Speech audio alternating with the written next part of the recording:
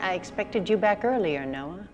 All of these prisoners escaped, most of whom you put away. I did sports and I did theater my entire childhood. It was an odd combination, and for which I received some ribbing. But it was, yeah, I always did it, from elementary school all the way through. You can take the man out of the company. Let me be clear. I am not here to re-enlist. I'm here to make sure these psychopaths get put back in their cages where they belong, and then I return to my family.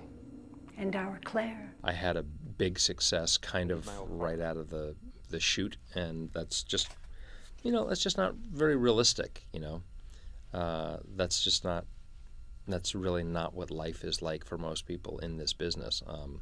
So, you know, and then I've had a lot of journeyman years of just, you know, eking out a living and, you know, never losing my mortgage and never losing my health insurance and working, but not really doing what I wanted to do or being where I wanted to be. And, you know, and this kind of came out of the blue. It was just a small part in the pilot that turned into something much bigger. You got everything ready to get back to school today?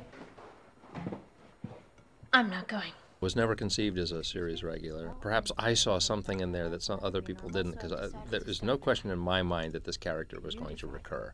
It was just set up so cleverly and so diabolically that this sort of scary, you know, shadowy character turns out to be the father of Claire, the teenager, at the very end, and you know, it was just too rich with possibility for it to just die there. So, but turning into the character it turned into, I never ever could have imagined. Unfortunately, the Haitian is unavailable. He's on a pickup assignment for me. I think there's a couple of things about the character that are appealing, and I think it's been brilliantly set up by the writers. So they just keep him on a pendulum, which is, you know, never too nice, never irredeemable. Dad's not here.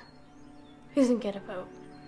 He's out there protecting all of us. I think that the core, one of the core emotional values of Heroes is the relationship between HRG and Claire. And so I think that that's the area in which, you know, my character is always redeemable. He can always go back to Claire, and his love for Claire is real, it's true, it's pure. He does want to take care of her. He does want to protect her.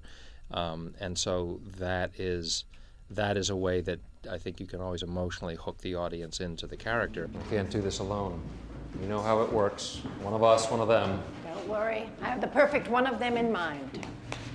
Meet your new partner.